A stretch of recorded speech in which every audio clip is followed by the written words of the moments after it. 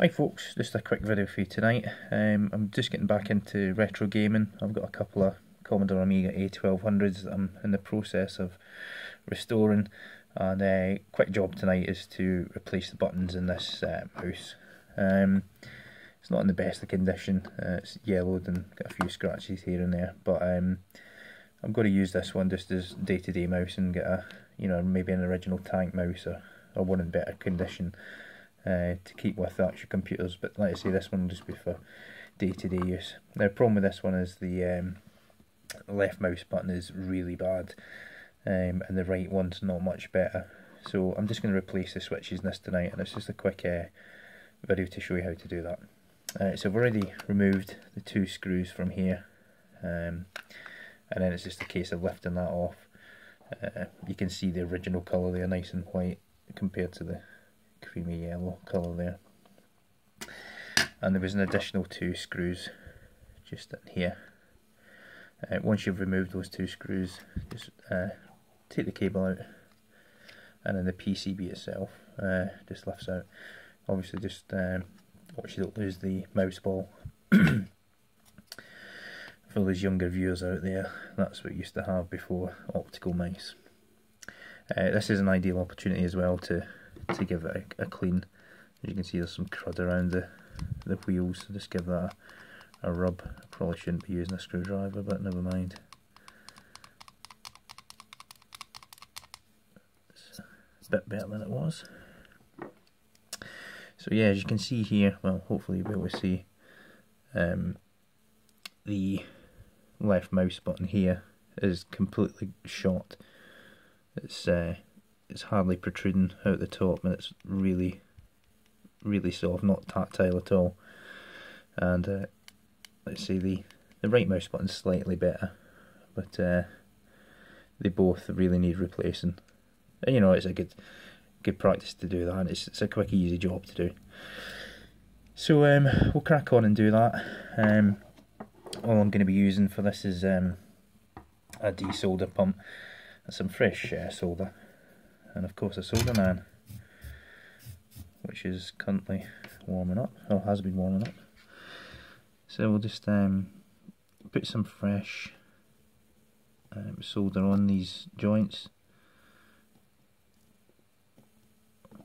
I'll just do them all just now.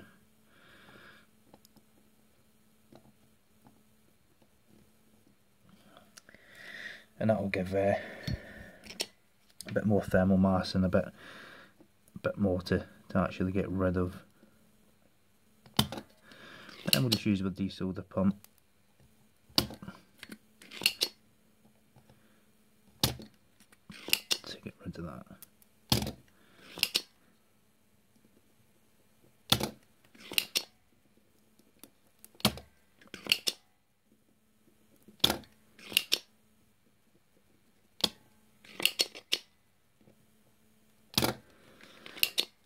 Alright.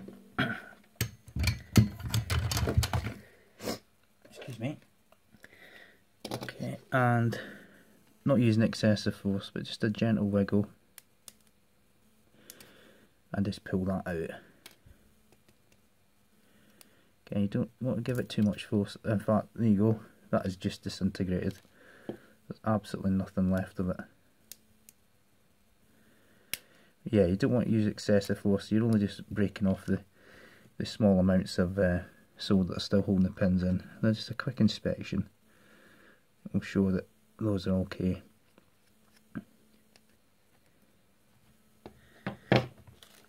Now I got a job lot of switches, like from China. It was like 120 switches, 12 different varieties, 10 of each, and it was like, £1.50 delivered to the UK here. So.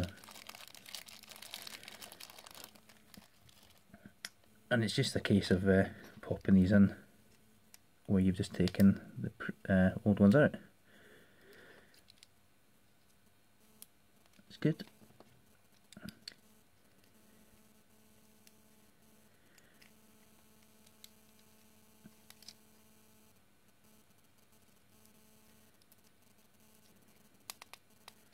Oh, I've just put the old one back in. Don't want to do that. Ah, yeah. all fun. There you go, as you can hear, much nicer sounding. Now the way these leads are formed means that they actually retain them, so you don't have to hold them from behind normally. If you've cleaned your joints enough and you know, put them in properly, they'll just sit. And then just resolder the joints.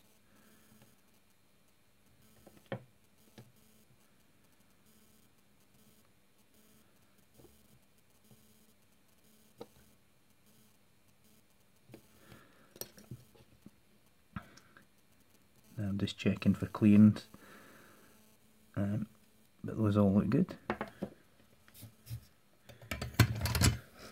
I'll turn the iron off. And then it's just a case of reassembling. So I'll just leave the ball in there just now, and then drop the PCB in. Excuse me, I do have a cold just now, I do apologise for if I'm sniffing.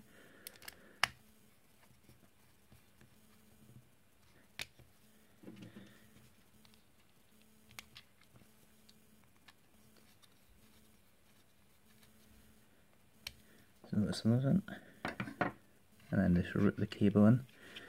Just tuck it in the side there, and then this one comes around here.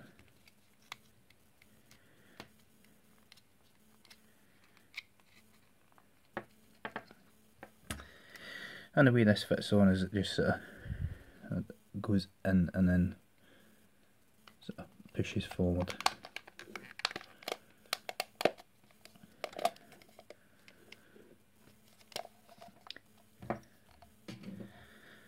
And then we'll just replace the two screws that hold the two halves of the case together.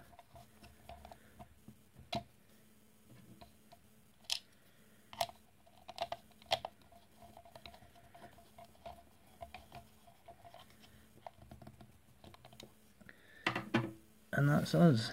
So I'll just move all this crap away. And if we listen, nice satisfying clicks there. And I'll give that a test in a minute, but I don't foresee any problems. Hope that little video might help you, especially when you're doing your restorations on Amiga gear or any other vintage computers. If you enjoyed the video, give us a thumbs up and please subscribe. Thanks a lot, and I'll see you again soon. Bye bye.